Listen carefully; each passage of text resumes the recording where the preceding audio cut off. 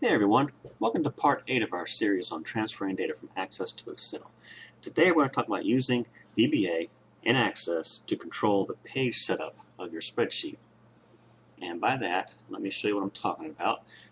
Over here in Excel, here's a spreadsheet we'll be working with today. Over in Excel, you go to Page Layout and click on this Expand button there. We've got all these wonderful options here. You can set the orientation, you can set margins, you can center your content horizontally on the page. You can add headers, footers, you can change them for odd and even. You can print grid lines, you can tell it a certain area to print, you can repeat certain rows at the top of each new page. So that's what we're going to be exploring how to do from Visual Basic. So let me give you a real world example of why you might need to do this.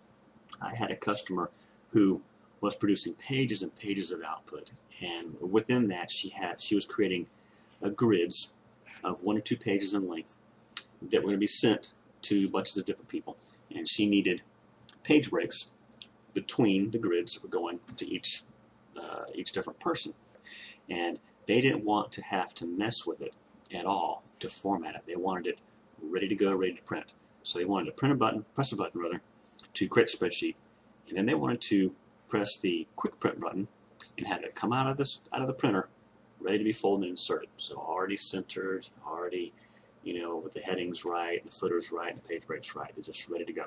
So that's what we're going to talk about doing today. The first thing I'm going to do is show you how our spreadsheet looked at the end of our last example.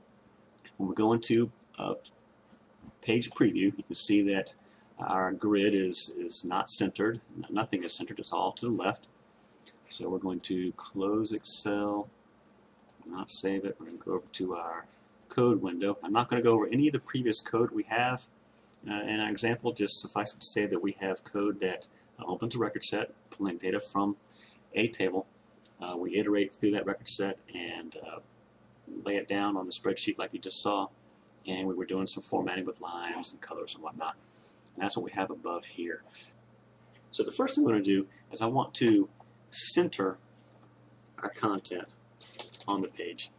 So we're still inside of our width.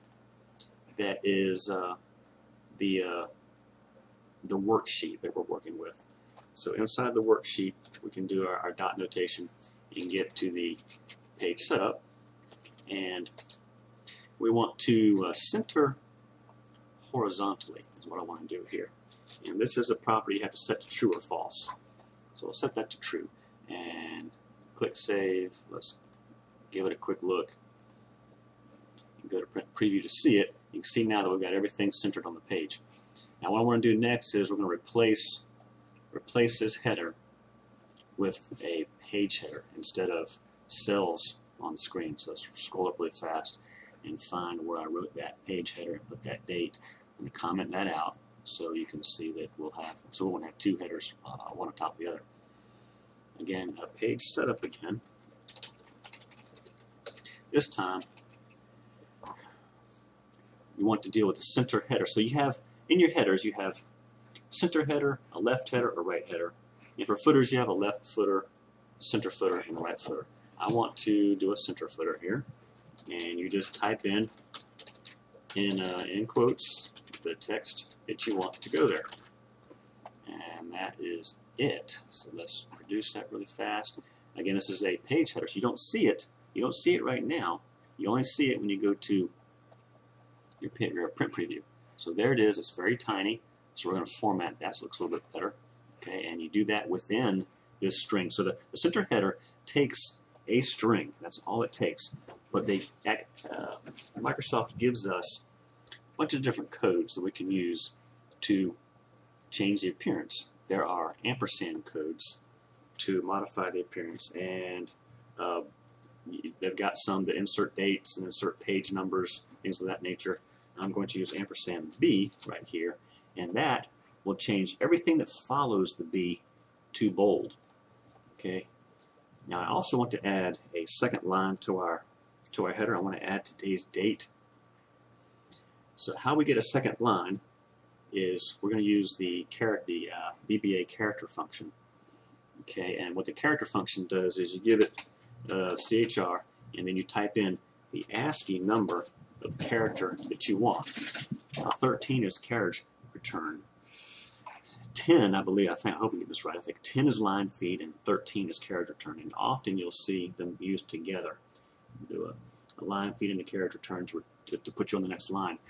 And here in the header, I've found that you only need the 13. So that's all we're going to do. And this is a string, by the way, so we have to put an ampersand to connect it to the previous string. So character 13 just gives us a second line. And then to that, we're going to string today's date.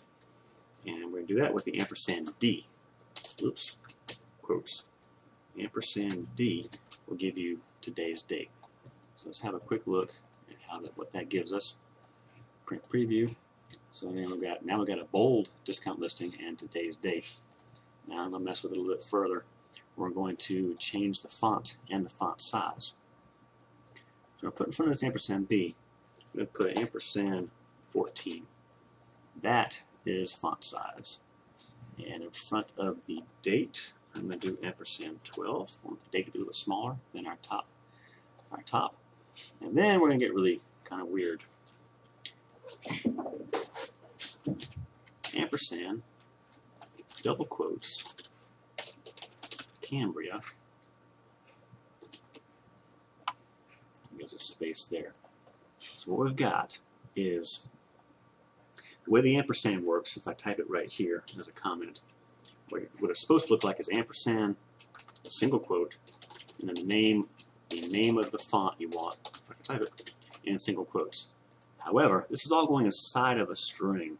So in order to get this single quote, we have to double quote it. Okay?